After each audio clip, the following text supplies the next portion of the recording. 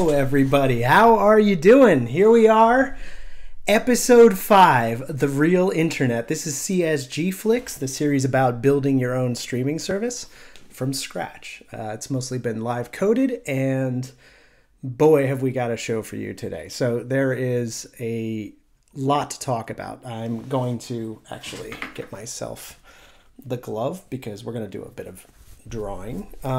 Since we're going to be covering mostly stuff about the internet, there's going to be probably less code in this episode than a lot of the ones previously, because this is really about kind of how global networks work and to kind of like build a better model for everybody of like, you know, what it really looks like. I want to go ASMR glove. Yes, Kid Kev. Nice. Yes, it totally is visual ASMR, but no, sorry, that's his patent, so I not stealing it from you, man.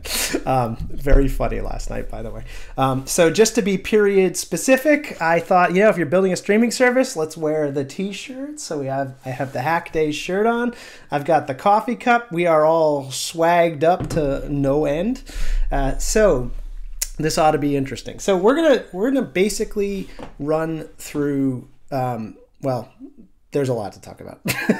So why don't we just kind of kick this off and get going. Let's take our app out to the real internet.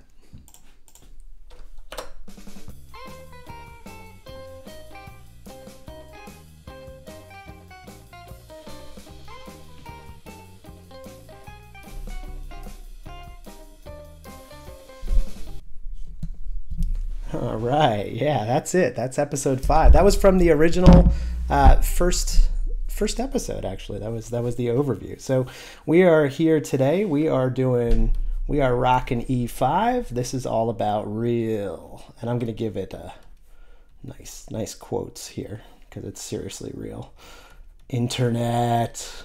All right, so this is we want to basically kind of go beyond the, you know, kind of typical, like, all right, I fetch and I do a URL and magic happens. So I guess that's magic would be a top hat, and here's our rabbit coming out of it. But so basically this is going to be kind of fun. So we have a bunch of different topics to sort of go over here, and I'm going to focus mostly on as it pertains to a streaming app. So this is CSGFlix. So we're worried about the live case. This applies all to regular web apps. It's really the stuff that I'm covering really is generally applicable, but it helps to have a little bit of a model about how it works. I don't want to spend too much time on that. I mean, there's tons of like books and talks you can go to. So I'm going to try to keep a bunch of that simple, but just sort of like what are like the key points as pertain to our particular use case. And for that, I'm going to switch over to blue. So we have this sort of browser view of the world, and in the browser, we basically just pop a URL, and then, you know, our web browser does some stuff. It goes over to the cloud, and then some server somewhere says, oh yeah, sure, that's okay. Cool. I'll send you back that, and we're all good to go. This is a nice simplification, and it unfortunately doesn't help you very much when you need to diagnose, like, why does my web app, like, why is it not good? I don't know what's happening here. I don't know what's happening here. I don't know entirely what's happening here, but it mostly looks like what was in the lab, except in the lab, I mean, everything just kind of worked. I mean, I just had the server right here, and I had my browser right here, and everything worked fine until I got to this thing. Like, and once I got here, as I described in the first episode, and there's actually an E in that, this is kind of where most companies break. Like, this is the bridge too far. So what we're going to do here is kind of understand a little bit about like what is in this cloud. And really, it's actually just composed of a lot of computers, just sort of like your browser computer. And they're really low end. They're these, well, actually we already used that color. Let's be done there. So they all kind of like connect to each other, And typically these are just, you can think of these servers, they're really just low-end computers most of the time, like especially on like, you know, the kind that you're going to have for your Wi-Fi or, you know, whatever. And the key thing about all of these computers is that they have two interfaces. So this might connect over like, you know, some long copper wire, you know, going back to your house. And it might connect to another one of these computers over some fast Ethernet, and then that one's connected to this one. But that one happens to have three interfaces, so it's also connected to this one. And really, the way that your message eventually gets through to your server is by passing across these interfaces. So I basically take my request, you know, which let's just say this is a GET, and it comes down here. It says, all right, is that local to my local network? Well, no, not by the time I'm getting to like a real server. So it goes, well, I have a path out, you know, to another interface. So I'm going to kind of go along there. And then it asks this computer, all right, do you know which way this server is? Like where is this, you know? Well, I don't know, but I know that he knows. And then, actually, I don't know why these have a he gender, but it knows. And then this particular device says, okay, I'm connected to a couple people here, so I know that that one is closer than going over this one. This one might be connected too, but that's not a great path. I think you're better off kind of going that way. And then this one says, okay, that's fine. I'm just going to kind of head all the way over here. All of these are referred to as hops. So we're basically kind of jumping through the network from, you know, and this might be in my diagram here. I've got one. Well, you don't usually count where your starting point is a hop, but I've got one to the home router, 2, 3, 4, 5. Now, on a typical internet route, we're probably looking for somewhere around like 10 to 30 hops. This is kind of rough. This is going to be a bad connectivity situation, and this is going to be pretty good. So a lot of lag is usually related to how many of these hops, but it really also has to do with like how busy some of these links are. Like this particular link might be super busy, and that means that a lot of traffic is going to kind of get like stopped here, and you know, it'll eventually make it over here. But you can kind of think of this like flowing water. Like if you try to pour too much water through a small hose, then it doesn't go faster at some point. So this is I'm just going to hand wave some of this, but these are typically called buffers, and these buffers, they sometimes get really big, and that general problem is kind of referred to as buffer bloat. But that's a little more than I want to get into today. So we're not going to worry too much about this. What we are going to worry about is that each of these hops, so like I've got hop 1, 2, 3, 4, and eventually my server, each of these hops is in a place. Like we don't think about it because all of this happens so quickly. Like, you know, typically from end to end, we might, even if we're traveling across a good part of the world, that might be like 200 milliseconds for each of these to travel. Now, that seems like a lot to a gamer who's probably going to prefer things to be more like, you know, 10 milliseconds. But, you know, because every bit of like delay, you know, might affect your next shot or whatever kind of game you're playing. But this is kind of amazing for anywhere that I might be to anywhere where the server might be. Now, obviously, having the server closer to the user is going to be better. And we're going to get into that a little bit later. But this is basically a very simple model of sort of how it happens. So when this response comes back, it's typically like a larger response. And, you know, this might be on the order of like, you know, a few K on up to a few megs, up to like gigs if I'm downloading a big file. But moral of the story is that we don't really know exactly what the scale of this is going to be. It depends really on what sort of traffic we're dealing with.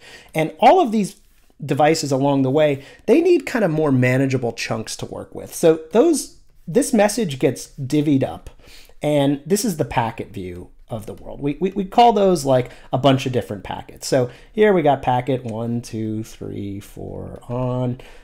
However many packets can be sent that are needed. So you can kind of think of this. This is more like if I imagine this as kind of a envelope model of the internet. And each one of the messages, I can't put, you know, for one stamp, I can't put too much into one envelope, but if I want to send a bunch, I can send a bunch of different ones. Or if it's something bigger, then it might travel slower. So that's not really the way the internet works. So we're not going to worry about that scenario. We're going to assume that every message, because it's typically just bits, ones and zeros, we can go and break it up. It's subdividable into these little chunks, and these little packet chunks, they can travel around, and sometimes they get lost. Some, like maybe a bunch of these come back, and then until we get to packet 4, which happens to, just get sidetracked, and it goes and has a beer, and that's unfortunate, because that means that packet 4 is, where are you, packet 4? I don't know where packet 4 went. So we want to worry about that as well. This is typically referred to as loss, and it's a little bit manufactured, because we don't actually know if packet 4 is just working its way around a non-optimal path and it's just taking too long, or if it really just went out for happy hour. So that part we're never really going to know, but we just sort of like intuitively refer to this whole idea as loss. So we're gonna try, in that case, we're gonna retransmit, and we're gonna say, hey, I lost 4, and then this is gonna go, here's 4 duplicate, which is really going to be like packet 20 or however far ahead we got. So that's, in a nutshell, that's how reliability works in TCP. I don't want to go too much into the actual protocol specifics, because the important part for us today is going to be these servers, and they're routers, but they're really generally low-end computers. Some of the ones towards the center of the internet tend to be really, really fast and really, really high performance. But the stuff that's out at the edges tends to just be like a really basic computer that says, okay, I've got something here and I need to send it out over here. All right, great. That's, in a nutshell, how the internet works. So when we start studying it, we can kind of say, like, what path did all of this go? And the way that's typically done is by a starvation technique. So the way we do that, and this, for those of you familiar with traceroute, this is the gist of kind of how it works. It basically says, okay, I want to send to here. Now there's no direct link between the two. So it's going to need to go here, here, here, here. And what it does along the way is it says, okay, send to this, except only go through one hop. And so then it goes here, and then it basically, this says, oh, too bad, because, and that's, I can write better than that. So too bad comes back and says, yeah, it's not one hop. But when I find that answer, I know who this is now. And if I send out and I say, okay, let's go 2 hops, then this is going to come back, it's going to get to here, and then this one's going to reply, too bad, and send it back. And now I know who this one is. And if I keep doing that all the way until I get to the final destination, here, cool, then I can actually kind of smoke out who all of these different routers are along the way. And if I go and I take a quick guess based on, their IP address, I can say, like, where are you? And I can geolocate them, and I can build a rough map, depending on how good I know where this particular IP is located in the world. And if I put that all together into a visualization, which I'm going to show you shortly, then I can build some pretty cool looking, and that's what I refer to as the spy maps, because they look very much like one of those spy movies when, a message is like, oh, they got our link. They got us in Delhi. No, they've caught us in the Caymans, and you can always see like those lines going across the globe. Like we're going to try to build something like that. Okay, so that's neat if I know where the IP is located. So I have a big master table. Oh, and sorry, I skipped over something. How do I know who all of these things are? Well, I need an address, and that's the same as your normal notion of an address. Like, okay, if I'm living here and I'm in Reading, Connecticut, and I'm at this house and whatever, like that's a good place to be. Now, this is more like a phone number in terms of it. It's like you're number 1, you're number 2, you're number 3, except we want to sort of break these up so that we know which these blocks are sort of owned by these routers. So if I have something like, you know, let's say that like this is 1.0.0, and I'm using IP4 here on purpose because all these concepts are going to translate later to IPv6, but this is going to be a much bigger address space. We sort of learned that the internet was going to be very popular. So great. I can take this particular address. Now the net block usually starts with a 0. So I can take this particular address and I can say this is the first one in that block. So this is really 1.0.0.1. All right. And this might be 2.0.0.1. And if I have a master table, which sort of says like, all right, you know, what's the IP and where is it? Then I can start to build this type of SPI map. So I can say 1.0.0.1 is in New York City. All right, and 2.0.0.1 is in Chicago. And as long as I have a very complete list, then it becomes not too hard to put these onto a map. So for today, we're going to be kind of borrowing a few lists that are available, and I'll cover some of that a little bit later. That's the fun part. Okay, so how do we know which of these blocks is in which place? Well, these routers, they're in collections. So when I have a particular collection, and we're gonna say router collections are more of this brown. So mostly because I'm thinking about coffee right now. This one, and this one are all covered by one set of network people. But this one, and this one, so this might be like, you know, in the New York example, maybe this is Verizon, or, you know, and Verizon might be hooked up to, say, Comcast, or, you know, maybe Amazon, which we're going to get to a little bit later, is, you know, another collection. And so all of these, they sort of manage themselves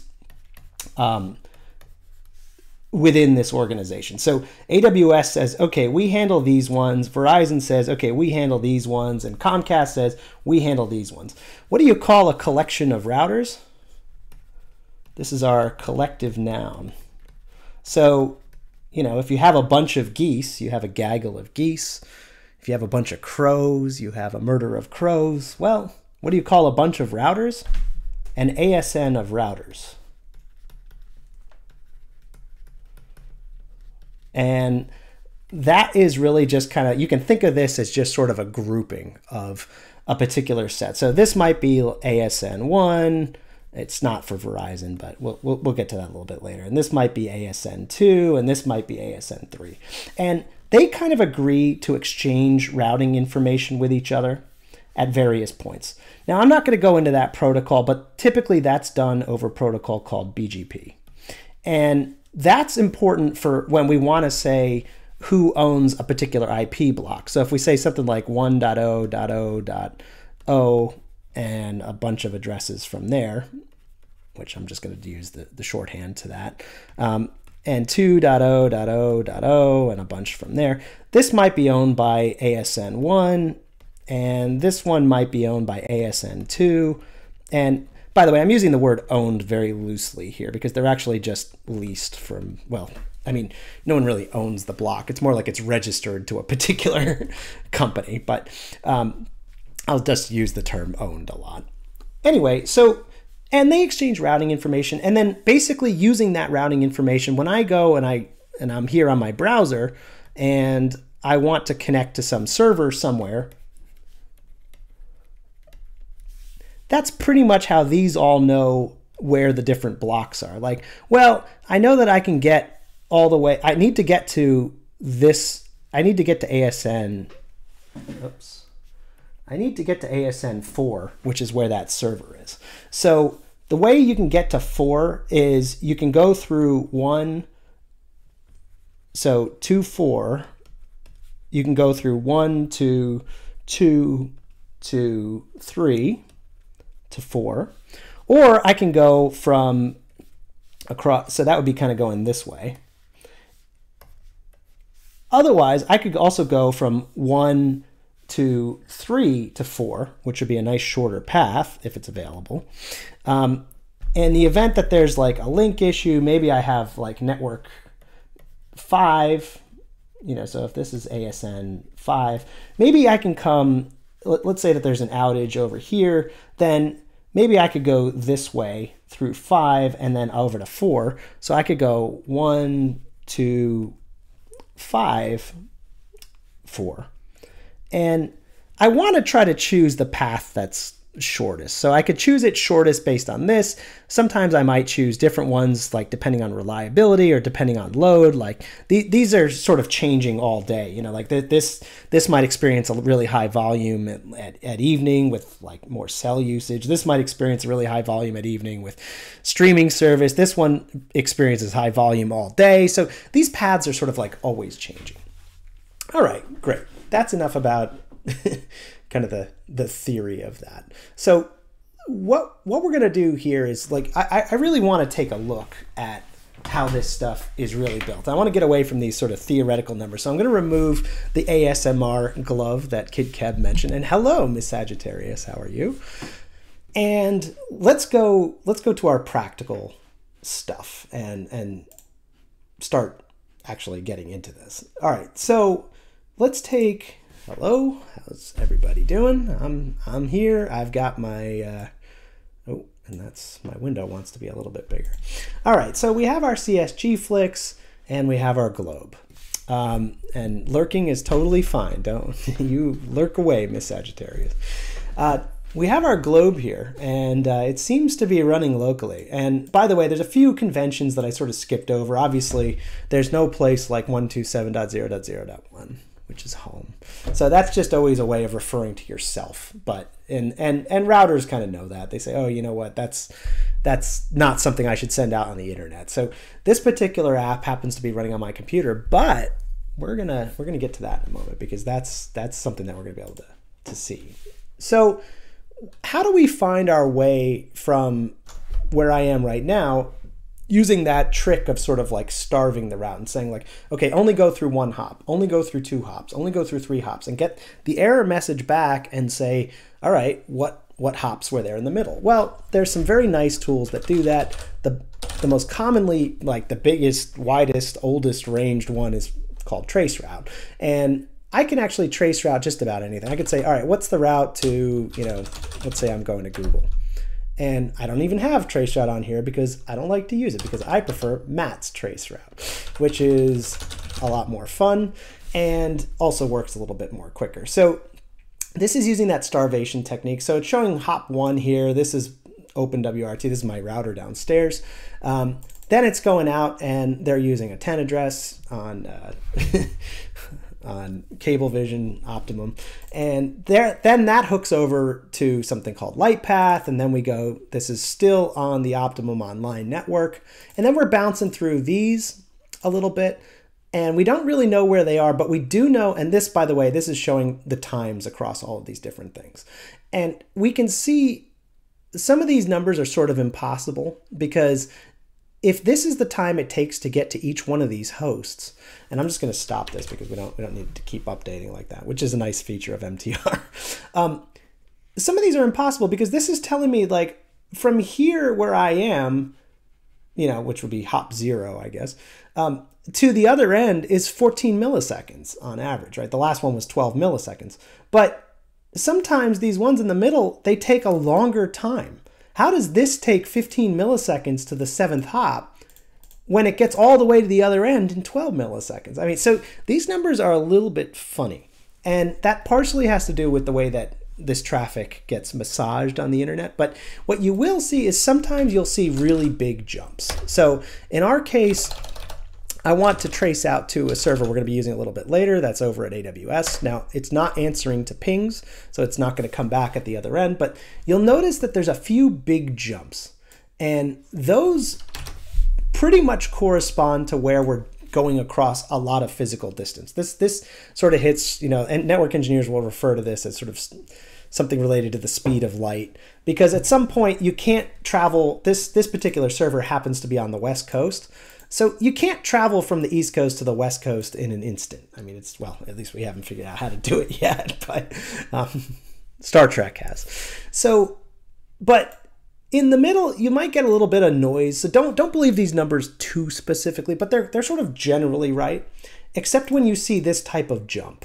And now this is a host that's not telling us something because we didn't get a reply from it, but we did get a reply from the one after it. So MTR is smart and it knows, okay, there's a host here, it's just not answering us.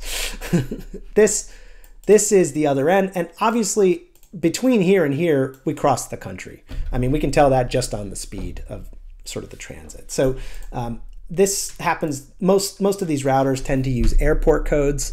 So that's not exactly right, it's SJC for San Jose, but that router is almost definitely located in San Jose based on its name. And that's, managing these large networks, these large ASNs of routers is a bit of work, and you'll occasionally lose them.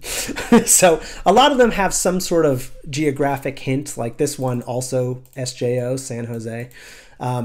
That's fun because they both correspond to the right sorts of times too. So I can see that these times pretty much map up with, where it's probably going across. And this NYK is probably a reference to New York, I'm going to guess. This is probably White Plains. But again, that's a little bit of guesswork involved there. Now, this one is called Router 8, so I don't know why we're using 8, not 7, but that's up to that particular autonomous system. And this would be on the Cablevision network. So these are all definitely on the same network. This one might be a transit network, and that's how we're getting across the country. So that might be sort of like that ASN I showed in the middle. And these are almost definitely in San Jose, and the times pretty much match up with that. Well, wouldn't it be fun if we could kind of see where that is? So I will show you that in a second, but before I do want to show you that this map is actually interactive, and it is something that you who came today get to play with. I was working hard for you for this episode. So unreleased to anyone else other than the people here, I would like to share with you this link. So don't everybody hit it at once. And if you're concerned about your IP address possibly being revealed, it might show up in a blank. But generally speaking, this is a server I set up for today. And it's important, and I think that link didn't get it right, but it's really important that we hit it on port 30,000. So that :30,000 had better be in the link. I intentionally did not want this to be easily found by people just sort of scanning around on the internet. So you might have to manually copy that link instead of just clicking it. So I'm sorry about that. But I know someone in chat is dying. Oh, look at that. Somebody over in the UK just hit this link, and look, it turned. My hands were not there. So that's sort of the fun thing. I did this in 3, and this globe, for those of you who checked in with the map session last Friday, that was the 2D version. This is way more fun in 3D. So hello, Pipeys. I'm guessing Pipeys is probably the one who actually hit this link based on where I think that person is. But yeah, hitting this link will actually cause this thing to spin. Just in case, and I added some country codes in here too. It tries to target sort of a notion of where the center of that landmass is, because I don't have any data that's more specific than that. This is just very, very coarse geographic data. It's not this is not marketing data. It's not like the kind of stuff that some large advertising G-type companies might have. Oh, look at that. Somebody, it looks like over in Denmark, just hit it. It's kind of a fun visualization. So if Sunny was here, I'm sure she would hit it and we would see something over here. You like that nice animation ease? I'm going to take some coffee. Just appreciate that for a moment. So this is really kind of fun. You're not directly hitting my computer here. You're hitting a web server that I set up on Linode, and Linode is, I basically have a WebSocket hooked up to here. So that's And yes, Miss Sagittarius, I'm very glad that I have some coffee. I again went on theme for the mug today. So it's old logo, it's old school, but cheers to everyone. So that'll be there. You can play with it. Now, how do we kind of see like what that path is? So we have this sort of trace, and it would be really nice if we could do things like put this Norwalk, Connecticut, which is not too far away from me, on the map, and then from there connect to wherever this is, if we know, and then from there draw a line over to White Plains, New York, and then from there still stay in New York, maybe go to New York City if we don't know exactly where. We're not worried about super precision. We don't need to know exactly where the router is. We just kind of want to get a general sense and intuition about how it travels. And then, of course, it'll sort of traverse the country and go over to San Jose. Well, I went and did that for you. So the first thing you're going to need to know in order to do that, and the way that this information works, is it basically takes an IP address like this one. And I built a small little IP to ASN lookup. So this is it looking up Google common 8.8.8.8 DNS address that a lot of people use. And we can see here, and this might be a little bit small, so I'll just blow it up. This is the number in normal IPv4 dotted quad notation. This is it. It actually is just a 32-bit number, so this is actually it as a number. This is the autonomous system, and that's just a collection of routers. So this is in autonomous system 15169, and 15169 is registered to Google, and Google filled out on their registration that they were in the US, and that's actually the information I'm using to target where this happens to go. So, and if I did that, this would be like, you know, this server is almost definitely, based on ping time that we did earlier, it's almost definitely in New York, but just because I don't have that precise geo-targeting, so I'm just sort of centering it on that. And this is the particular block that I just told you about. So this was the, you know, 8.8.8.0, and then this /24 tells you how many addresses after that. So that basically says that this last number, whatever number is there, it's in this ASN. And so this particular one is here. So if we did that with something that showed up along the way, like this unlabeled 65.19.121.122, oops, let's do that, then this is actually the default rule. So anytime it doesn't know where it is, it sort of defaults to this George Washington University. And that's kind of like the default. I don't know where it is. I need to give it a place. And you'll see that on things like, for example, if I looked at the home address 127.0.0.1, it's not really at George Washington University, but they have the default prefix set up right now. So that's more like an artifact of the data. And hello, Don Ho, how are you?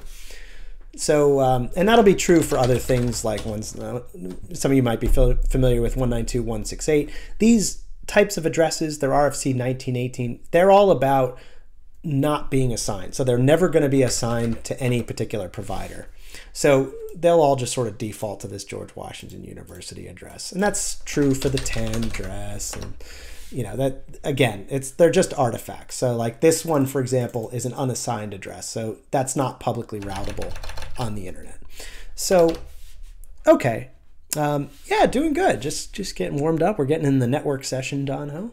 So this is, so basically this table, and if you're interested in this, I put how to do it on my blog. So if you go to blogasomeguy.com, and I don't have a lot of stuff here, but this is kind of a bit about what we're talking about today. And this article will walk you through how to actually build the table that I'm using. So I'm using exactly this IP ASN map in this piece of software. So this is our coarse, rough geolocation. I figure if we don't know where a particular IP address is, then we could at least target it to the country based on what's registered for the ASN that it's in. And that'll be very coarse precision. But, you know, it's kind of fun. Like if I did like 1.2.3.4, that's not assigned. Here, let's do a level 3 address. So 4.4.4.4 is from level 3. So at least I can look on this, see that it's ASN 3356, and that's in the US, probably, although level 3 is a global provider. Okay, although it's owned by someone, I think they changed that a few years ago. Anyway, great. Well, that's fun. I'll leave this up for anyone who wants to play with it, including Don Ho, who just got here. So great. If we use that information and we get a little bit more precise, by, maybe reading some of these and saying, oh, this is really in White Plains, or this is really Norwalk, Connecticut. And if we built up a longer term database and used a higher quality data set, we could actually start building maps of all of these paths. And that's what I did. So this is your CIA view that I mentioned. You're going to get some spy stuff today. Well, here's your spy map. So some of these are, what I did was I took the people who were hitting this website, it's mostly probably scanners. This was from the Coding with, actually, no, this is from Coding with some guy. So there's actually a bunch of legitimate hits here. So this is just people that go and hit codingwithsomeguy.com. I took some of that traffic and pumped it into some higher quality data, which got down to more of the city level, and built these map visualizations of how it was traveling through the internet to get to all of them. And some of them are really crazy. So you can start off here. This one looks like it's in Taiwan. And before it goes straight from, they're all going to start from Linode. So this is all from the point of view of the Linode server that's hosting that website. Linode's not directly connected to Taiwan, at least by the path that this chose. So instead, it probably went out to Chicago, bounced down here, bounced back up here, and then went far. So some sort of cable. Now, this is a very unsophisticated mapping technique. I just drew lines between the locations. In reality, this almost definitely went over the Pacific instead of probably the way that it looks like it's going here. But so there's imprecision with this, but I thought it was kind of a fun, rough visualization of kind of how much we do know that all of these hops exist. Where their particular locations are, it depends on the data quality of how you have your IP location stuff. So sometimes, Linode happened to take a detour here through the UK before it got to this particular server. I don't know why that happened. Some of these get really fun. This is your, it took these particular sets of packets went across the country, and then they sort of came back and then bounced around and then bounced around some more and eventually got to a server over here. So we don't really know exactly which way it's going to go. It depends on how those paths go that I described earlier, but it works remarkably well, which is kind of amazing. And sometimes, it just gets really into a twist. This, I have a feeling, is just probably some bad geolocation data about, where the particular routers are stored. But yeah, like this one, I'm pretty sure is an artifact of that. I don't think it really traversed the Atlantic that many times. But some of these are quite fun. Like here's some of the ones over in Africa that came by, and they bounced pretty good to this was probably a client in South Africa that was accessing the website. So anyway, I built this. I thought it was kind of a lot more fun to look at something like this, even if it's less precise, than it is to look at something like this, so for this particular route. These take a little bit of time to collect, so I'm not going to show them live. I mean, basically you have to do this trace route. And by the way, I used MTR for these. So you have to do this trace route, and then for each one of these addresses, you have to go and look them up, like basically say, what's the geolocation of this IP? What's the geolocation of this IP? And I'm showing it to you in name form, but if I put it into the form that I was using, then this is kind of more of what it looks like. So I can get these IPs and look them up one at a time, and I'll end up building a map if I throw it all onto a map. All right, well, that's kind of neat. So you get the 2D and you get the 3D. So I think the stretch goal, maybe in a future stream for fun, is we might put those on the globe. Oh, it looks like somebody in America hit the globe while I was looking away. All right, great. So that's kind of how the internet travels. It's all these routers connected to each other. It's constantly communicating paths across ASNs, collections of routers, and the path that it takes, I don't really know. I mean, like if I'm going to like Amazon.com, for example, and that's kind of the wonder of the internet, is that I don't really need to be concerned too much with how all of this works, because it just works most of the time, except when it doesn't. Now this one, again, they usually use airport code, so it looks like this one's located in Newark. That sort of matches with the speed of light time calculation. I know that this isn't on the West Coast based on, you know, how short the time is. Okay, so, well, we can look at traces for a long time. We can get kind of a sense of, you know, all that. But what we really want to do is we're building a streaming application. We want to build a streaming application that works on top of all this. And for you, it might be just a website. It might be for Kid Keb and a visual ASMR. It might be yeah, he has some kind of fun. He was doing some CSS yesterday, so oh, CSS. You can see my idea of styling. I'm like, just throw it in a tag and call it a day. All right, the border won't be quite right, but it's so much work to get that stuff right. And Tyler, if you're around, you're amazing at what you do.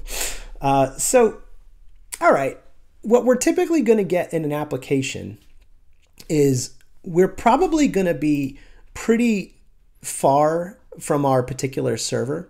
And that'll be far depending on where the user is. Like, so for example, if this user in Brazil is trying to get to the server, this is a pretty far path in terms of traversing networks.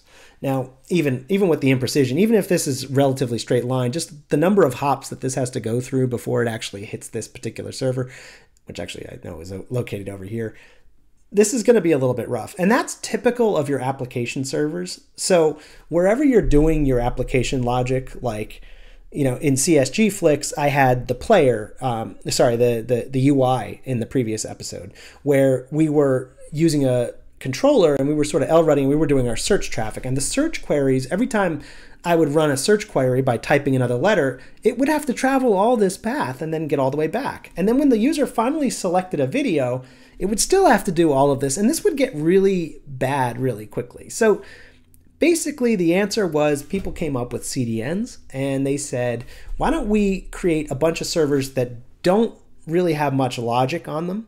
So you don't put your code there so much as you put just your static files. So in the case of our video, we might put our video files on the CDN much closer to where our user is, and put our application logic on a server which is further away. And that's part of the problem with using a lot of the existing bandwidth tools. They assume that those distances are the same, but in reality, CDNs are typically very close to the user, and application servers are typically far from the user. So that's what we have to kind of engineer around, and that's a lot easier if you can see it. And it's really amazing every time I've seen with a developer, they're like, well, I'll just go to Brazil and program there. If you can swing that, that's a valid solution. You will experience the network exactly as it is if you go everywhere in the world. And I think that's super cool. But assuming you don't do that, or that's cost prohibitive, then we might want to be able to teleport and simulate it and have some level of precision around this difference between CDN and AWS. We want to know that whatever we simulate, it more or less matches reality.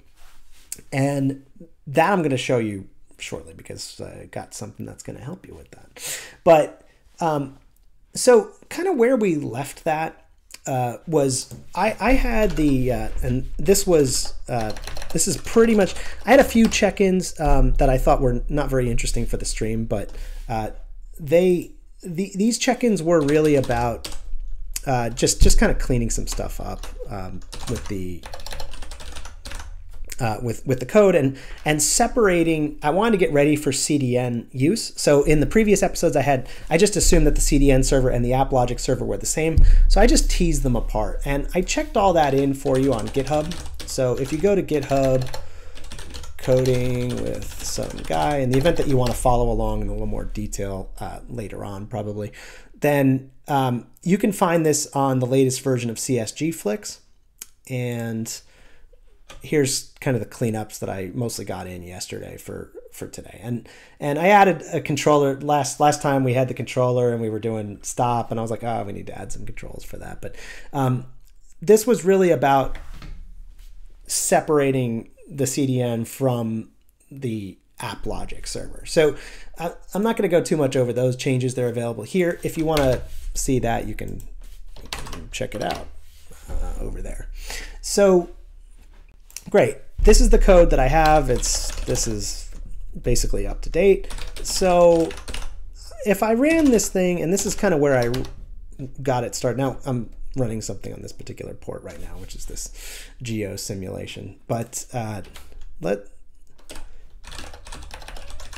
think I added, yeah, I did. I added a command line argument for that, which is what we're going to use right now. So let's put it on another port. Let's go on port 8000.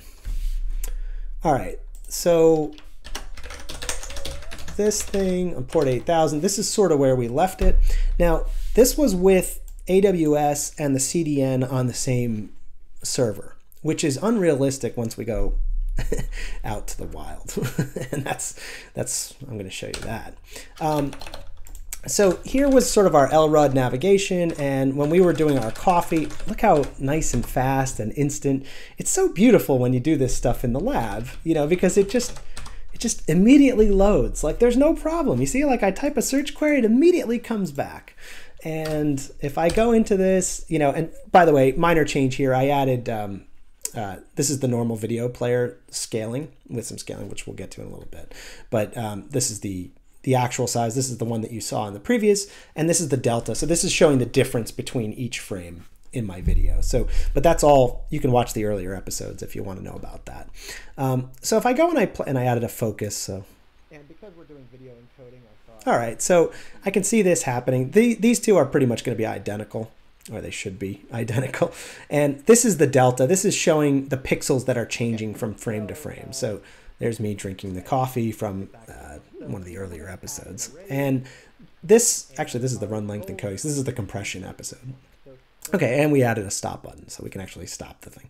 Great. Well, everything works fine. Ship the product. It's going to work exactly like that when we hook it up to the real internet. Who thinks that's going to be the case? So, should I ask for a poll? Does anyone think the real internet's going to look anything like what I just showed you after showing you all of these different maps of how it's going to traverse the world? Like, no way. I'm going to tell you right now, no way. The real internet doesn't look anything like this. And that's unfortunate because when I programmed it, I was programming it here, and so I don't see a lot of the issues that my users are going to experience the minute that I set this thing up. So I can run around and try to do this like kind of the old-fashioned way and like plug in on my sister's network and plug in on, you know, my friend's network and hook it up to my cell phone and see how it works there. But really, I can only test a very small sample of the world kind of going that way, and that's where we run into trouble. It'd be really nice if once we deploy this application, let's say to a server we call AWS, and I don't have ICMP on for it, but I can actually see what this is like on the real internet. Now, in this particular server setup, I have separated the CDN, which I'm going to use Linode as my CDN, from AWS, which is where my application logic is. So I think this is a pretty typical setup. You might be using Cloudflare. If you're at Netflix, you're definitely using OpenConnect, which is fantastic. So your CDN, I'm not going to get into like judging the quality of CDNs or how many servers they have or how much you want to spend on CDN stuff, but the CDN itself is pretty much just static assets. So in this case, I've loaded the video files and these images onto the CDN. And I have, not when I'm in dev mode like I am on this particular server, but I added this config flag up top, which I can show you in, let's see, this is in the player, in main. So I added this config flag right here, which is where to find your CDN. So this takes a URL. Now, right now, I had it set up. It defaults to the local case because I'm assuming you want to run it on your own machine. But if you were deploying it, you would change this URL to be, you know, what your real CDN URL is. And we're going to use, and it looks like I have a path issue with that too. But which still loads, fortunately. So in our case, we're going to move that over to a server which we call CDN. So it's that way I can say, all right, let's go look at the CDN server. And if we were just loading that page, nothing is here in the default page. I just put empty. All right, and this, and it's important that I keep adding that http:// otherwise it'll turn it into a search. Omnibar fun.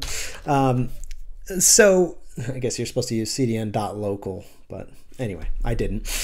So this this particular, it has exactly the same file structure. So if I look in the static, this is the result of the encoding. So when you run the encoding example that I included, then it creates this directory CDN, including, I just tarred this directory up and copied it straight to the CDN. So if I go and I look in here, I'm going to see this box art and movie directory. I'll just pull up a piece of box art. So take like this movie. So if we do this and we do box art and we do this particular movie, all right, well, not the most engaging box art that I've ever made. Yeah, see, that's what happens when you don't put the http:// term. All right, so if we do this, okay, so here's a slightly more interesting box art. But anyway, so these assets, basically I just took this directory and copied it to the CDN. So that's what I'm going to use with AWS. And I copied the application to AWS. So if I go to the server called AWS, handy that I did that, and I put it on port 9090, then here's my same application that I was running locally. So in this case, this is the application running locally, but now we've deployed it, right? It's running on a server that's somewhere. Although now I know how to know where it is. I can say, show me where the AWS server is, and it'll tell me it's going to go through this whole path to San Jose, as opposed to the path to the CDN server, which is going to be a little bit closer. And you'll notice from the times that it is actually much closer. The other one was on the order of 80 milliseconds. So even though it's fewer hops, it's further away physically, and that leads to more transit delays. But this one, a few more hops from my particular network to Linode, but only 33 milliseconds away-ish. So, all right, great. Does this work? Yes. Well, it turns out if I, oh, see, it's not quite as fast anymore. Now there's a little bit of load we can start to see as we go into our application. And if I come in here and I hit play, oh, what is it doing? I wonder what it's doing. That's not how it worked in the lab. I didn't have to wait that long. What was that, like 5 seconds? Like, I mean, come on, you know, what just happened? Wait, I'm on the real internet now. This is the real internet. This is actually a really fast internet connection. And that's why I built this. So what we're going to do for this is I built a virtual machine for today. And this virtual machine is, let's get rid of this browser here. This virtual machine is hiding right here. And this device, this is just stock latest Ubuntu 20 whatever. And I installed Chromium on it. And now I can access my website. Except this particular device is routed through this other device. And that's what I'm going to show you today. This is a device and it's respawning too fast because that's a problem with the serial port. This is a operating system which is called manaOS. And this is what is running, this is something I worked on. It's open source and it's available now, but I put it on these hardware boxes. And this is one of the ones that I worked on. And again, low-end computer, it's got a couple network interfaces, and that is, it's a special router because unlike a normal router, this particular router can change what your internet looks like, and it can make it look like anywhere in the world. So let's say that I cleared all this out and I wanted to go somewhere in the world. So we're going to start off easily. Now, I told you before that we learned a little bit about ASNs, and we saw the example, which I'll just show you real quick, of level 3. So this is ASN 3356. So I can come over here and take a look at ASN 3356, and it'll say, oh yeah, that's level 3. Now, funny, I used the same table. So we're going to add that network as one of our favorites. Now, when I go and I hit this icon here, and sorry about the UI, I didn't have a lot of time, and Kid Kev knows about my CSS skills, but when you go and you hit this, you're going to see this little map over here. And this is, let me just blow this up a little bit. This is running on the Magic Modem. And this is what network traffic on this ASN looks like throughout the day. So this is at hour 0, all times are in GMT. So this is at hour 0, this is, so then it hits peak, and then it kind of comes back down. So what it did is it actually changed my internet to reflect that internet. So when I just set this thing to a particular ASN, and by the way, go ahead, tell me any ASN you want, because I want to see what it looks like. And you can just tell me this doesn't look up IPs. We could look that up with the other tool. I need to add that. But we could actually just look up by IP. We could look up by country, show me all of the ASNs that are registered in the US. There's a lot. There's level 3 as ASN 1. A little bit out of date in some of this data. So we're going to use something that I used a lot while I was testing it. This is Comcast 7922. So this is kind of Comcast typical broadband. Looks a little bit different from the level 3 network, but then this is an end internet provider. And then as soon as I click that, it changes my simulation for what these network characteristics look like. And let's try that out. So we're on Comcast now, and I go and I load, and I remember my HTTP, I go and I load my AWS server. Okay, it's not there, it's on port 9090. Okay, this thing loaded pretty fast, and that's not surprising considering the fact that we're testing this thing on Comcast, which is similar to the network, like the Cablevision network that I'm on, which is, let's see, I'm not sure exactly which one it is, but I guess we could see. Yeah, so let's just take this one and figure out what ASN I'm on. Oh, of course, it's a data issue.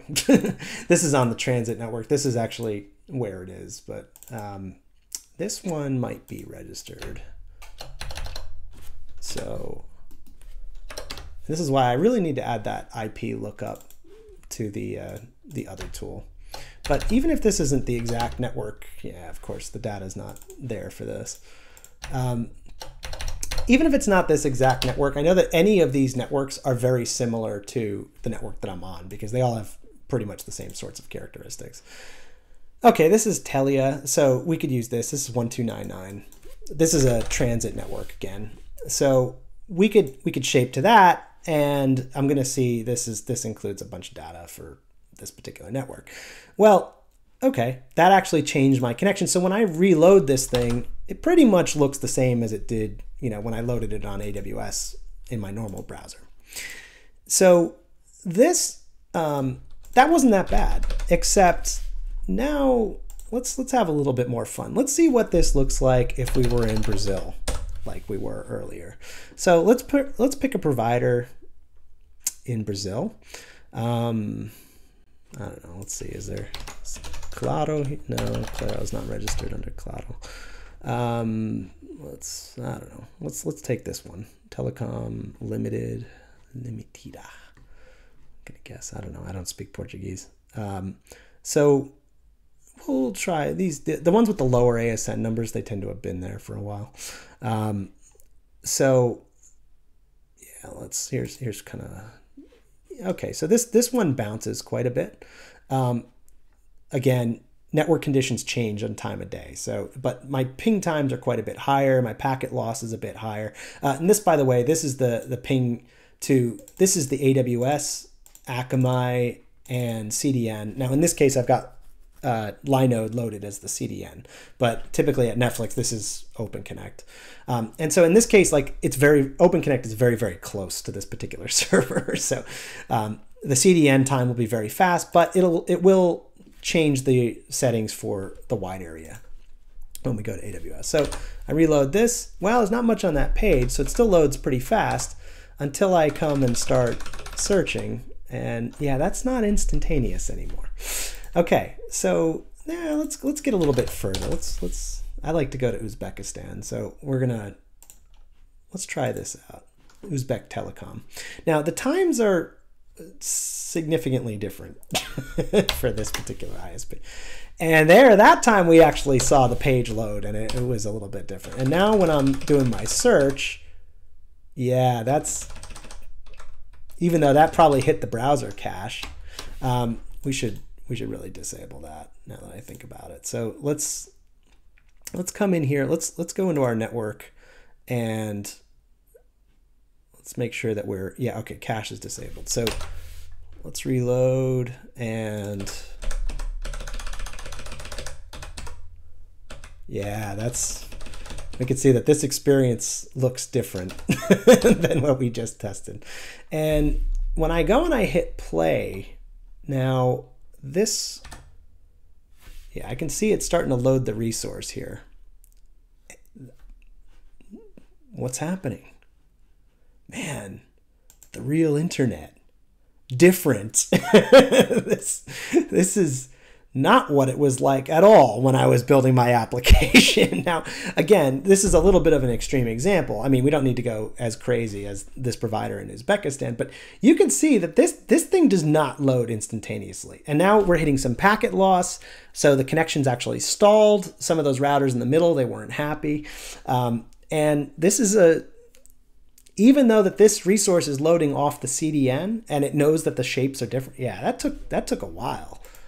I mean, that did not load immediately. That was 41 seconds to get the asset. That was a blocking download.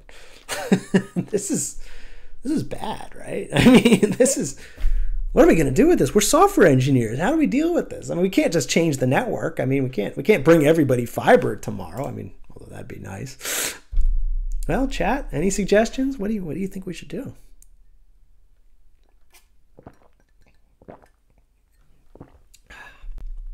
While you're thinking about that, I definitely taken the opportunity to drink some coffee. So we want this application to work globally. This is not working great globally. I mean, these are users we're not going to be able to get. I mean, let's take a more common, like, connected example. I mean, Hong Kong, very affluent market. Pipeys knows all about Hong Kong, and let's see what do we want? HKT, China Mobile in Hong Kong, Chinese University, Hutchinson. We've got everything is here. So HKBN is an all fiber provider. So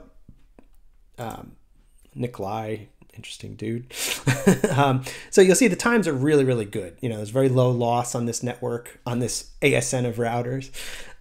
There's, time to AWS is not super short, but this one has the CDN on its network. So it's super good. And we're seeing about 37 megabits. So whenever somebody starts telling you about network shaping, if there's one thing you're going to take away today, realize that just changing the bandwidth is not a very good simulation. If you went out there in the field, if you set it to 5 megabits or something, but you left all the loss and you don't get into the asymmetry, like, the real world internet doesn't look anything like that. So this is, and again, if I reload this player, all right, this is going to load. Well, actually, I'm not doing anything until play starts. So until I tap play. Yeah, that was pretty good, right? That loaded 4 seconds. I mean, that's HKBN if you happen to be lucky enough to be on fiber. Let's pick something in Denmark. Wow. I don't know how to say this right. Okay, so this is a pretty well-engineered network. We're between 12, 24 milliseconds pretty much all day. 47 megabits. Okay, this is a monster of a network, actually. So maybe Wahoo is not. It's considering plural site offer. Oh, and hello, Fafi. How are you? Plural site. Is that a? No. Okay. They're not registered under that name. Let's do Telefonica. Let's do something a little more. All right, Telefonica in Spain. Yeah, these times are not so good. So in this particular case, OpenConnect is very close. Akamai not so close. Probably not peered on this network. AWS pretty good and relatively low loss. There's a few problems in this data pack, but all right, 3.5 megabits. This is probably a reasonable connection for Western Europe. So let's try that out. Hit play. And it'd be really nice if I could record these sorts of times. Like if I press this button and then I know how long it takes before it starts playing, I can call that tap to play, let's say. That would be a useful metric for my user. And I keep doing it sort of by hand. We're doing it manually by going around the world, but let's actually add that to our application. Let's start collecting real data from our users, you know, as soon as we get this application loaded. You'll notice with some of the packet loss, this stalls occasionally. And that's, you know, that's the real world. This is what the internet's really doing. You know, so we can already see that this application, as we built it, is not performing that great. It's not performing that great. Fafi, doing well today. I hope you're doing well as well. Just going through some routing, we can travel. This is the practical teleportation. We can use this interface, which is really just hooked up to this. I'm running it in a VM, so you can do it. You can do it on hardware. You can do it in a VM, and it's changing the shape based on all of these different providers. Now, this is kind of great.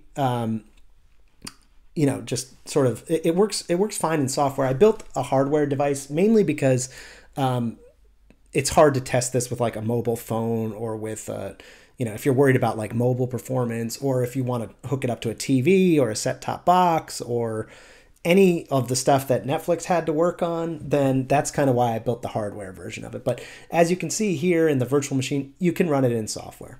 But what it does is all of these shapes and all of this data, well, I'll get to that a little bit later, but I'm going to collect it for myself. Like say I wanted to build my own right here, and let's do that. Let's add it to the code. So in this particular case, I'm going to work on my local one.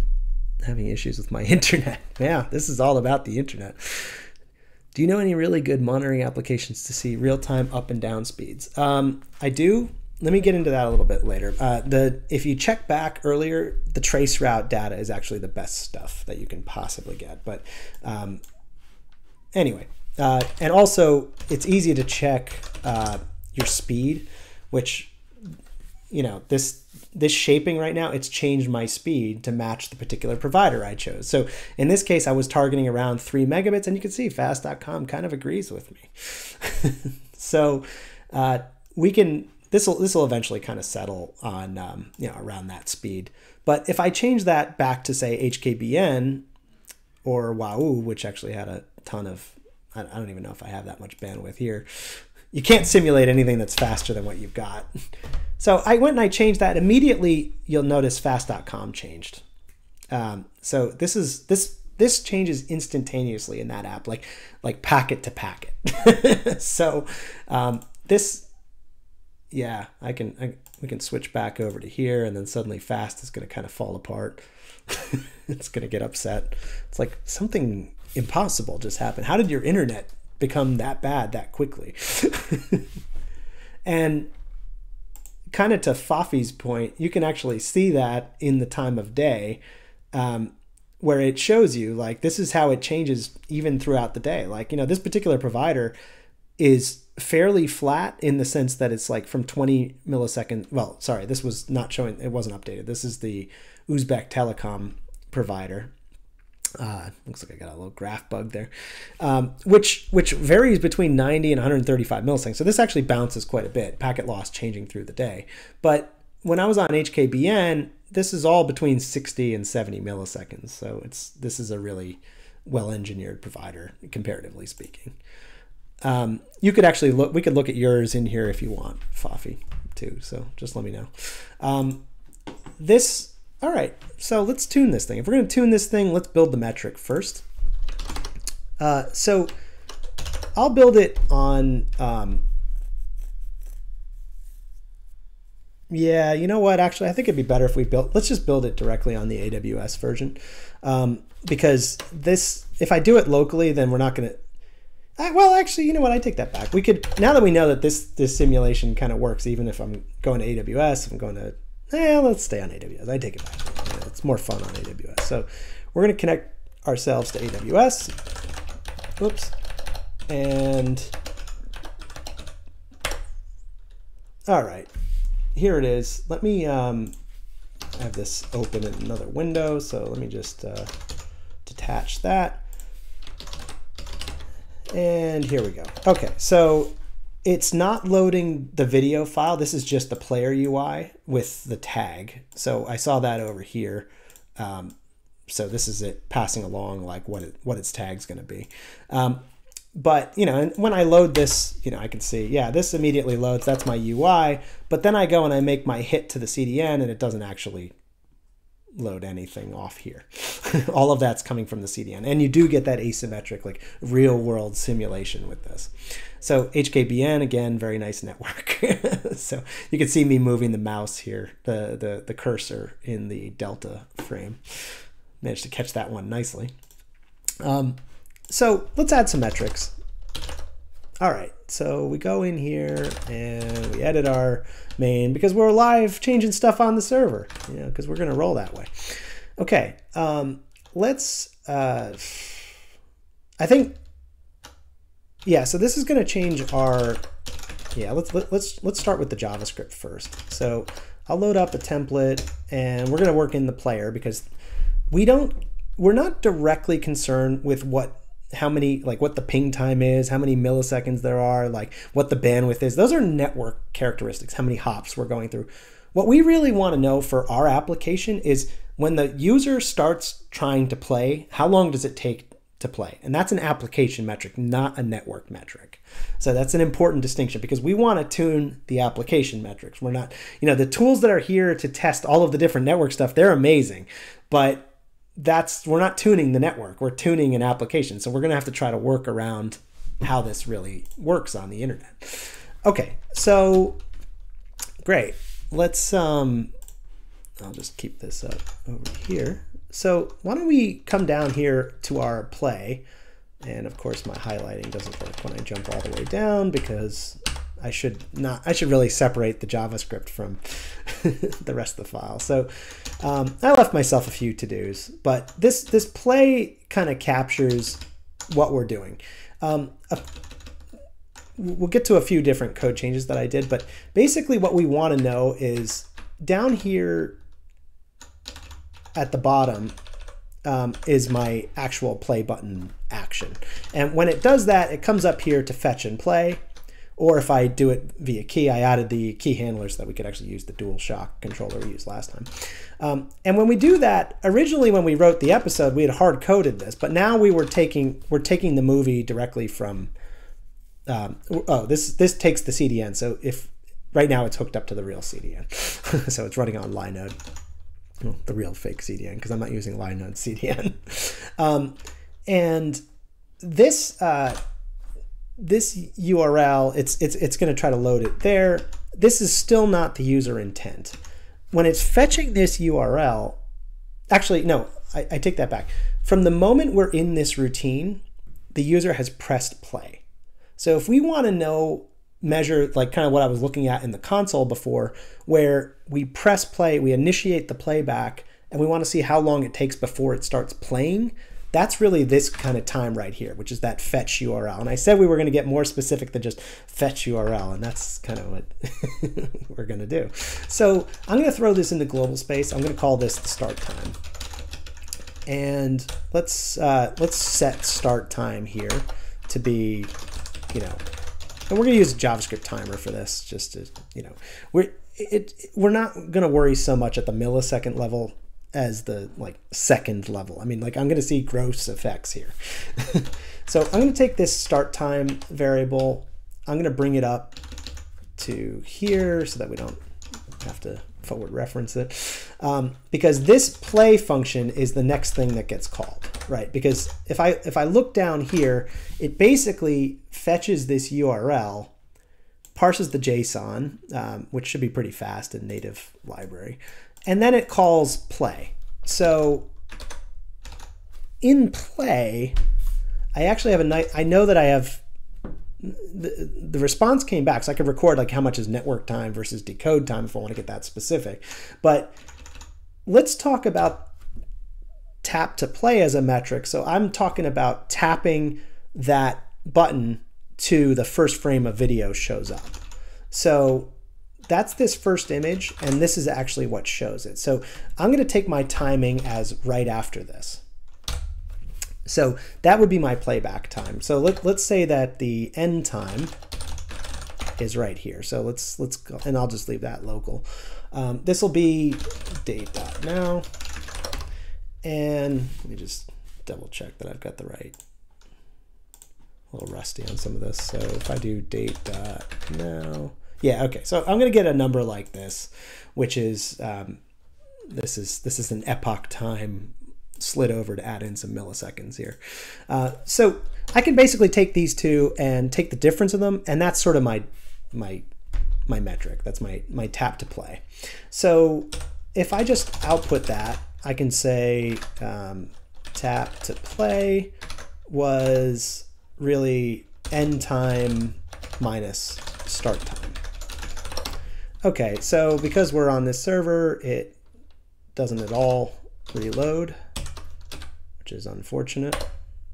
So let's get that. Oh yeah, because we're editing the JavaScript. So, all right, so I reload that, I hit play. Hopefully I left it on one of the fast networks. And as soon as that finishes, I get a tap to play. So that was, and again, this is in milliseconds, I believe. So that, yeah, 4.3 seconds. If I stop this and just take a look in the network tab, yeah, that's about right. So I can see that there's a little bit extra past the network because it has to do some parsing and then it has to draw it on the screen. So that is my time to my first frame, roughly. I mean, it's at the end of the function call. Let me know if that just doesn't make sense. But basically, that's our tap to play. That's going to be our key metric for tuning the video. Okay, so let's say our tap to play is equal to what I just did, end time minus start time. Okay, so all I really need to do is send that up to the server, and I'm going to do that.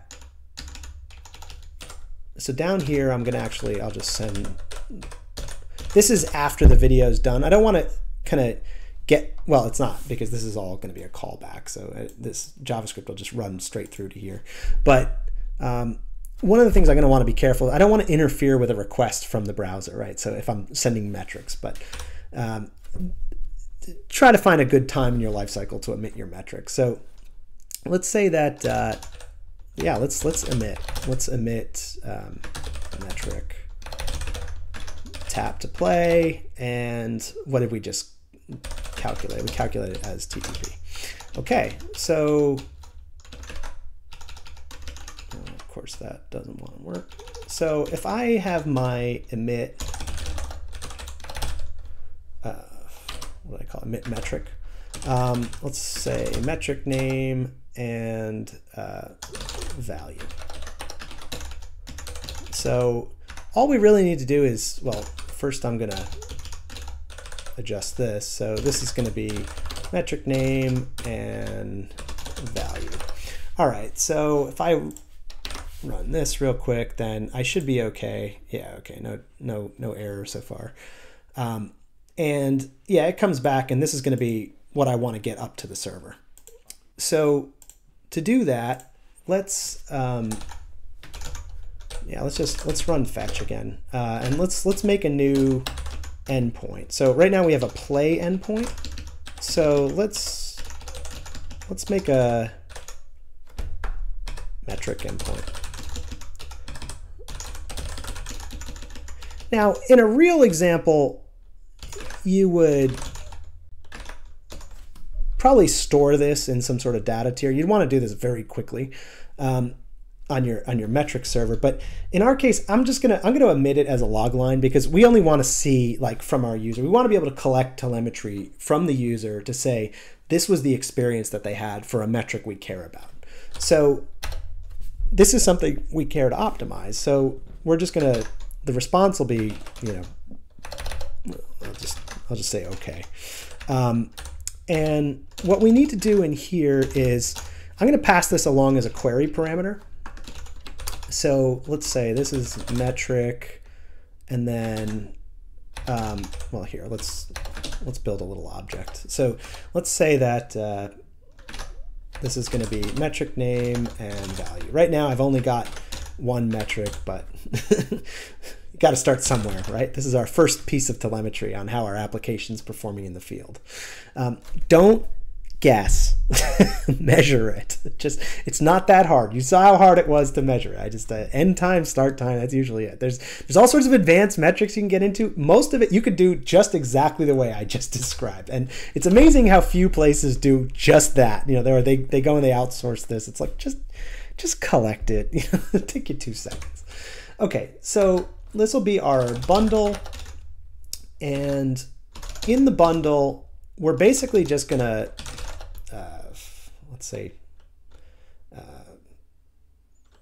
stringified, and I'm just gonna JSON.stringify this bundle.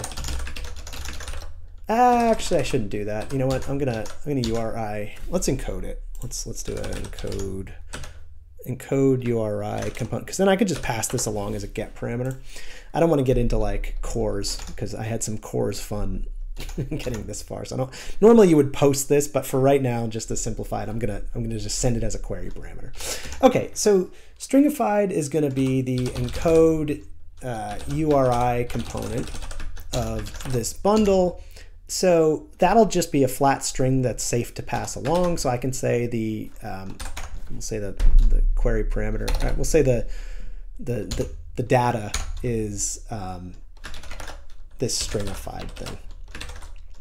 And then when it's done sending it, we'll just emit, you know, data sent metrics. Actually, emit metric. There you go. Good variable naming. Good text naming. Okay, so this will return it, and this is assuming that it's the same server. I don't want to get into core stuff. But this will basically just send a request back with that data, which really only has the tap to play in the bundle. So let's see what comes back. So we're going to say if request, and this, by the way, this is just a Flask app. So if I just do request.args and I look for, what do we call this? D. So let's check if D in request.args. Okay, so if there is data, then we're going to emit it. Now, you would probably store this in like Redis or database, wherever you want to really persist this. But for now, we're gonna use the log as our persistence. So metrics data looks like what do you want to say? This is request.args d. Okay, so that should be it. So if I go here, I won't run it through the simulation. You'll get the full speed internet. Yeah,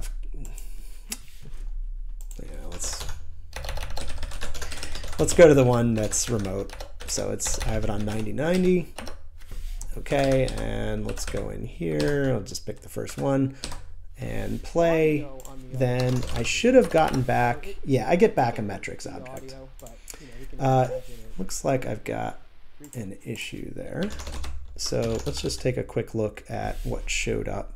Oh, I'm sorry. I was showing you the other window. Let me show you the the local browser window before we go into the simulated internet version of it. And yes, Fafi, Cores is just... I thought about memeing it with the con scream, Cores! That was fun getting that CDN to work, let me tell you. Anyway, so it looks like JavaScript's sending along something I don't want it to send. So let's just take a quick look here with this, and let's just console.log stringified. So this should just be a regular string. You know what? I think, yeah, if I'm going to send a full object like I'm doing, then I'll need to do both. So let's stringify it. I think that's probably the bug. So, right. Yeah, see, there you go. Here's to getting lucky.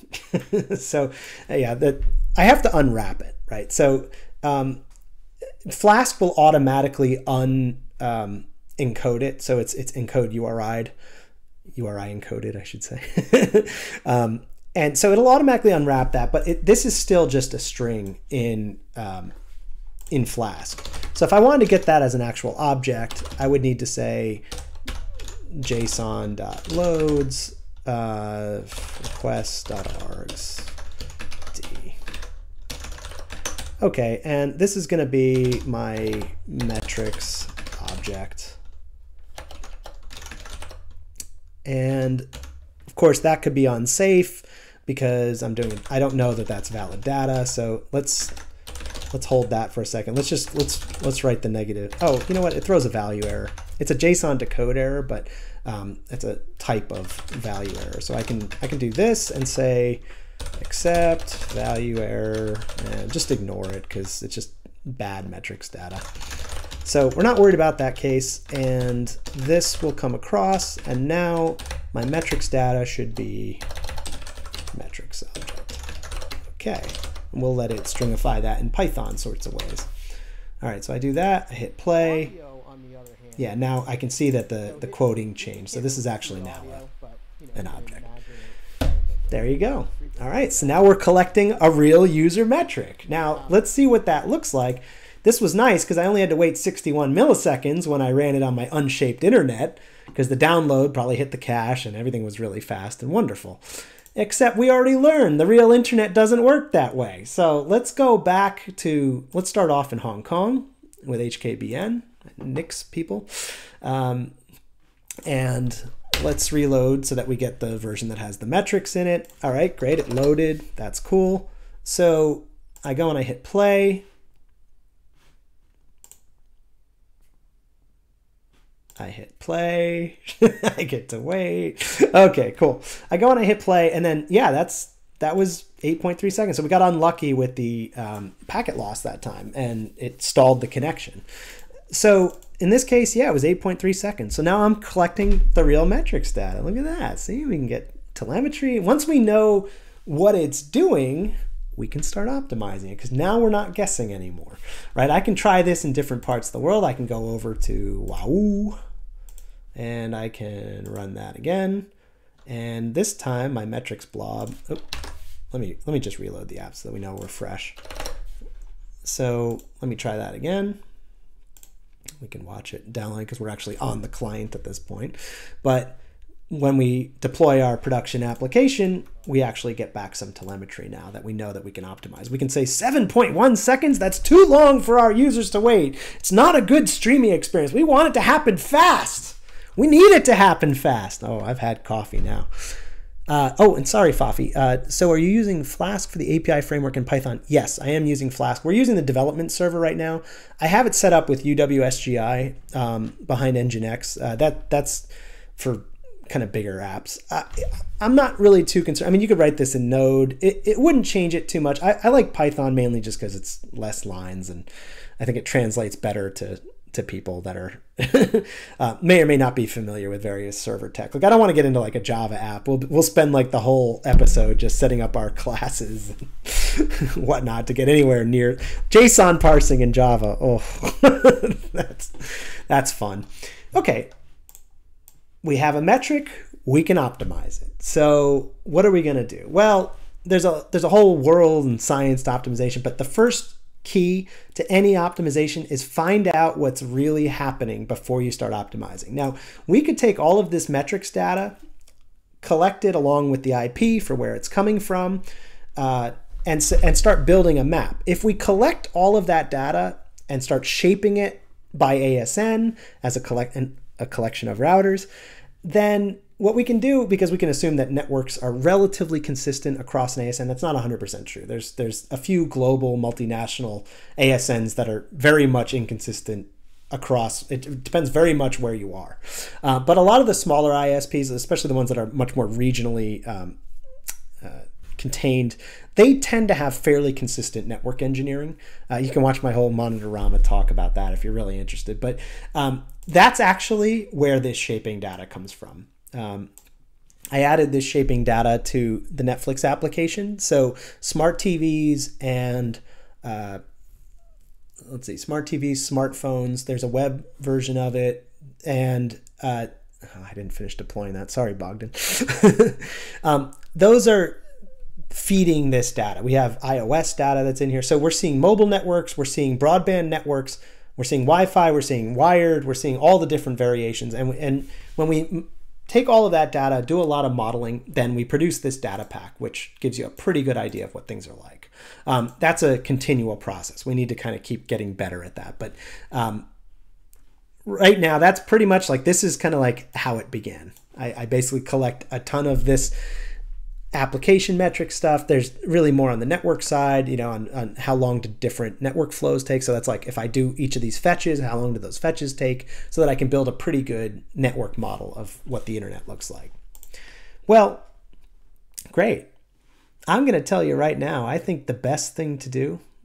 So there's a lot of ways to optimize this. We're going to optimize it the way a lot of streaming services like to optimize it, which is, I told you in an earlier episode that we have I was quoting Anthony Park, that there's sort of an iron triangle to streaming. And those variables are really important. It's a constant trade that we always get to make. So in this case, we're keeping full quality, but we're making the user wait. That's not good. Now, we're not getting into the rebuffer situation because I haven't done like multiple segments. Maybe I'll do some code for that before another stream, but that's where we would just play one after the other, because if it stops in the middle, that's a rebuffer, right? That's bad. Then you start showing the spinner while we're loading the next chunk. That's really bad. Netflix tunes that way out. So for right now, we're really only going to worry about quality and speed. And we saw speed and we don't like it. Waiting 8 seconds for a video to start is not good. So we want that to not happen. And so the first thing we can do, we can start preloading. There's all the different programming tricks that you can use to optimize. You can read about performance stuff. But the simplest one to do is we have to send all of this data to start playing. This is 18 megs of data. So we can improve our encoding. We can compress further. There's a lot of techniques available to that if you watch the compression episode. So that's one area we could do. We can't do that very quickly. Very quickly, we can have the resolution and scale it up. So this is 240p, and I mentioned we would do this in an earlier episode. I actually checked this in for you. So if you look at the encoding tool got an edit, which now basically says scale.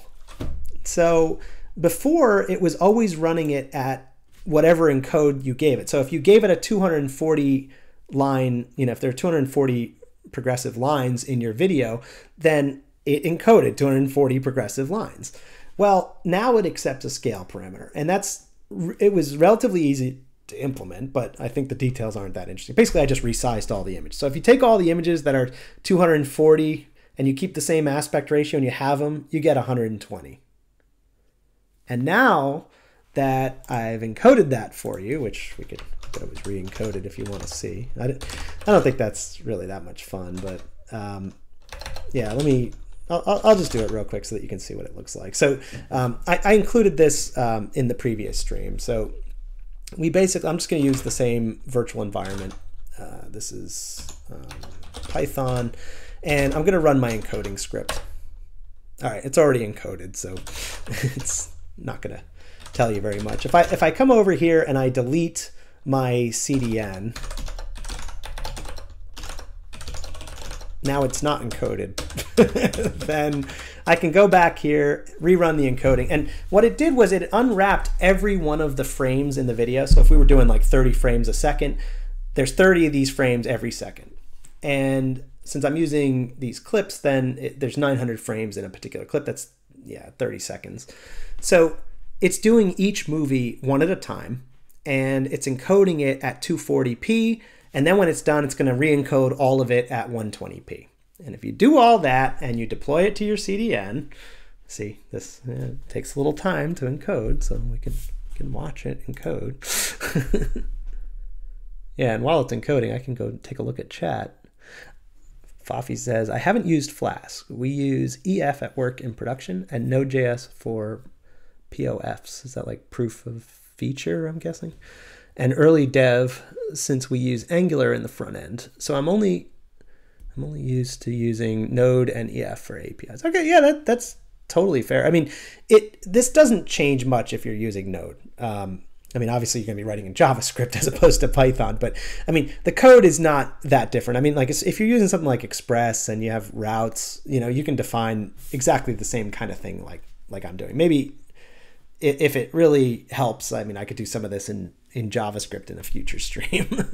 But the Python I'm really using for compactness because it's a lot easier to express an idea in Python, I think, than it is to do it. JavaScript seems to be a lot more lines. It's easier to get lost as you're doing it. So yeah, I run all that. I re-encode all my movies. Now this, by the way, you can imagine when I'm only doing 6 30-second clips. Now, obviously I didn't optimize the encoder because I just did it quick for the show. And we can work on optimizing our packing format, you know, so we can stop storing it in JSON. Maybe we could do binary serialization. There's all sorts of different things we can do to optimize it. We pick a strategy, but the thing is, keep the ground truth in mind, right? What are we optimizing? We're optimizing, start with the metric. We're optimizing this metric. So if I'm going to compress more, that means less bits going. It's probably going to load faster. I can see how I did based on this metric. Don't guess. I am proof of feature concept. I'm the only one. Yeah, I don't know. People are not very talkative today. I'm talking a lot. There's a lot of material to get through. I apologize for that. I realized last week when I was going to originally do this, I was like, wow, this is a lot. It's a lot of stuff. So anyway, great. We just re-encoded all of our stuff. I could take that, copy it over to the CDN. I already did that for you. And included in there, if I look in the media in this version, is these 120p. And there you go. So now here's all of the movies available in 120p. And they're also available in 240p. That was a very easy optimization because all I had to do, it was really like one line. I mean, aside from some of the machinery to be able to pass the scale through to all these different functions, all it is really just this. It's an image resize. And I just keep the same width times the scale factor, same height times the same scale factor, anti-alias the result, send it back. And that's how I modified these routines. So it's very, very simple. So this pretty much no ops in the event that it's saying keep the same size. It just doesn't do any of the math. But in the case of like the 120, all it did was it took the picture and shrunk it. And then it re-encoded it exactly the same. I had a quick bug fix, I realized, where I was off on one of the parameters in the player. But now that I have that, let's see what happens. So here I have my metrics. Now my last metric was from here, and it took us 6.7 seconds to get this 18 meg file.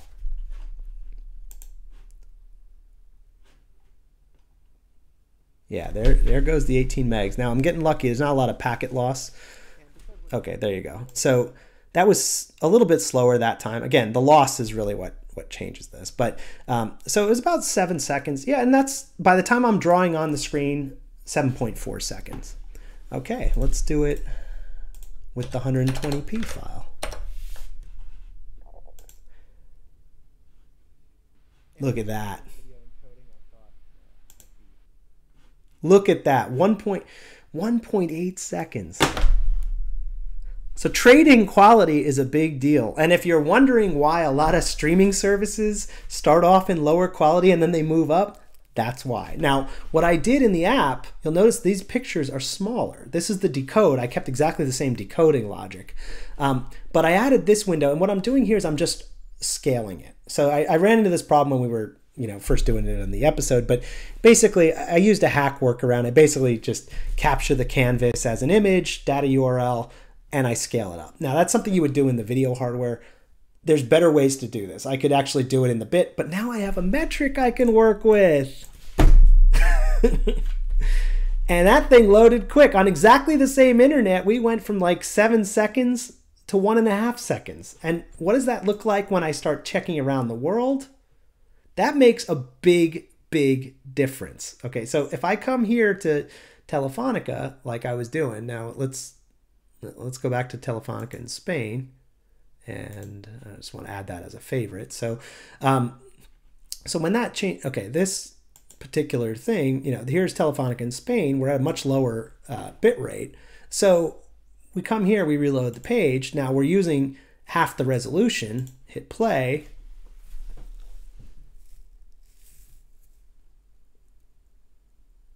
Yeah, this is, still slow, but you can see that it has a lot less data to transfer. So it's going to get through this and it's going to go, great, start. So, and then we can look at the metrics data that's coming back. Now, again, this is why you want to know which ISP this came from, because the connectivity is going to be, different for different parts of the world. So, yeah, totally agree, Fafi. It would be a little awkward if I wasn't talking on my stream. Okay, so this is cool. This works.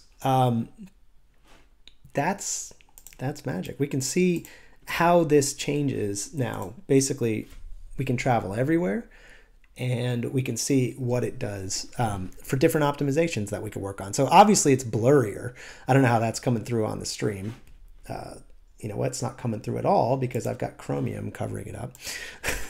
Oh, guy. So, yeah, this is it basically loading. This was the window I was looking at. And when it came back and it finished, this is a little bit blurrier. You can see on this 120p version that, yeah, this wasn't as much fun. It was a better experience, but we're still not quite there for a product release if we want to get those users. And again, the more ISPs that we can get this to work for, that's more that our product works for around the world. It's more potential customers. That's a big deal. This is going to come up in your career. So yeah, in HKBN, it started pretty fast. I got my play start down to 266 milliseconds. That was that was the wrong one. No, this was let me clear that. That was from before. So we're gonna go back to recording.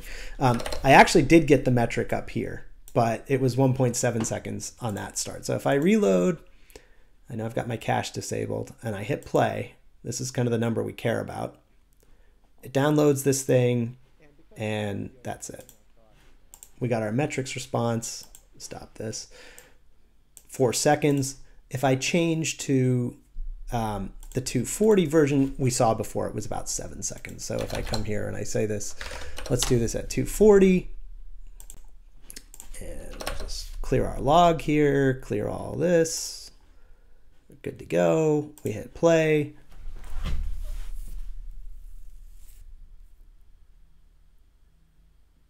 Yeah, so obviously the quality is going to be better, but the user has to wait longer. It's not as crisp and quick an experience. So, and that's something where we could get really advanced over time. Now that we can kind of really see what it's like for the user. This is something you could, the hardest part I think of solving any of these internet issues is just knowing what the internet looks like and being able to be in Hong Kong or Brazil or anywhere around the world and experience what that's like. It's very easy to optimize the target when you kind of know how the target works. Like, as you can see, I can do my coding changes here and I can get immediate feedback, and then I can confirm it with actual data from the field, right? This all kind of works. So that's the big topic. let me know if any of that is sort of confusing. So when we have all that done, where can we go in the future? This obviously, there's a lot that we can do here. So we can start working. I mean, a real streaming service is going to adaptively switch between these different quality factors depending on your internet. So we could put some logic in here, but like, okay, the internet's downloading pretty. I don't have any previous data. Just take the lowest quality one, start as quick as possible, collect some data, keep some history, upgrade based on what the connection will support, see how often, how long does the page take to load. I could add another metric. I could say, what's the time to interactive? What's the time to being responsive? When is it that the user gets a chance? Which metric do I want to optimize? I can do a better job compressing. Right? How much is binary serialization worth? Well, it'll shave, half the 50% savings in terms of what I'm transmitting over the wire. That's a big deal. This application is going to work a lot better. It's going to be a lot more responsive. I could start at a higher quality level. If I'm working on a general application, I can get a real sense of how it works for my users. What's it like over a cell provider? Like what if I go and I hook this thing up to I don't have T-Mobile loaded here, but let's just pick a cell provider. Yeah, I mean, we could, again, you'd want to see what particular IP you're getting. So I'd want to take a look at like AT&T or something. But I can actually test it exactly as it is kind of out in the field. And that's what's sort of amazing about this immediate feedback. It makes optimization, because there's all these, I mean, as a programmer, you're always kind of guessing. You're like, what? I don't know. I think this is better. This is less bits, so it should be better. Sometimes the data doesn't agree. Sometimes you don't have any data. So that's where you really want to collect this. Let me tell you, that's a much better argument when you're at work and you're like, look, I can prove that this one is significantly better than the other. And that's one of the things I really liked when I was at Netflix, is that a lot of it is data driven. So the decisions usually are like, okay, show me a metric that tangibly improves, that builds a better experience. I can break this into smaller chunks. Right now I'm using 30-second chunks. I could use 2-second chunks and have a lot more room to switch up and down quality. As you saw, I can rescale it. That's kind of how I get the difference in, smudginess in the video. Or I could play around with like the search. When I was back here on the application, actually it was quite a ways, a little bit ago. I could see how fast it is from when the user hits a key to when it renders. That would be a really useful metric if I was trying to, if I know that this is the primary thing a user's doing in my application, is searching for some content.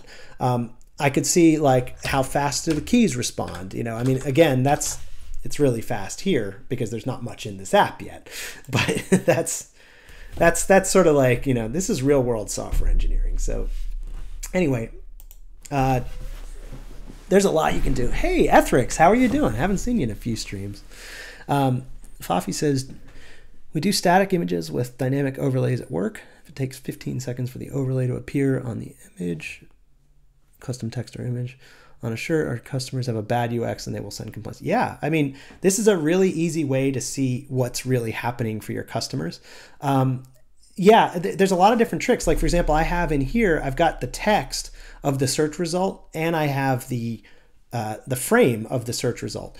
I might run an A/B test, which there's an A/B episode coming up, where I want to know, like, is it better to show just the text even if the image hasn't loaded, or just wait until the image loads because the image is much richer to the user experience, so that matters more?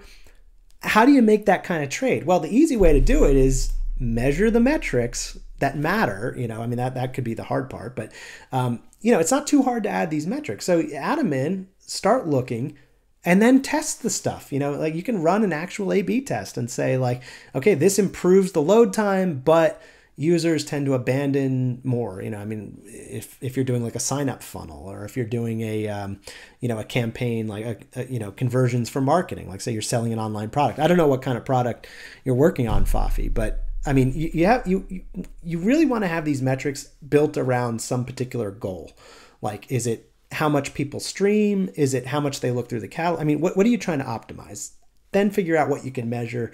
Then figure out, like, you know, how you can actually see what it's like from their shoes. And that's what this is. This will help you a lot with that. I will tell you this. I mean, there's like a world of engineering questions. I will tell you this. This is available now. I worked on this for a while. And if you wanted to use it, I don't suggest you download it right now. There's some, it's still pretty alpha. I mean, you're seeing it work here, but I know that there's some data pack problems in the most recent data set. So we're going to need to do a little bit more work there. But this is available at manaOS.org. So this is, I called it manaOS because it powers a device that I lovingly named the Magic Modem after Torio's suggestion, which is really a router, but it has a modem built in. Some fun there. But this, you don't need to use the hardware to use this. The VirtualBox version is available. A little bit rough. Give me till next week, but just in case, like, this is the link. You can check out this beautiful website one of my colleagues built. So this is, yeah, and you can read about it and use it if you want. Like I said, it does work in VirtualBox, or you can put it on actual hardware. I don't support that much hardware yet, but the data is interesting. It has the whole story about how when I was sitting in, this is in Kazakhstan, testing Netflix, which was sort of a fun time. The way I got this to work ultimately kind of came down to using a lot of these techniques. And it's really about knowing which bits you can use, which you can sacrifice. Where does the quality matter? Where's the quality hurt? Where does it, where's it better to start fast? And that's kind of the real world of trades in engineering. So that's kind of it. That's episode 5. I hope you enjoyed it. I hope you all have a good time with your other engineering activities. It's very hard. It's a hard field. Let's find somebody to raid. So if you want to check it out, so next week I'm going to be going back. This is the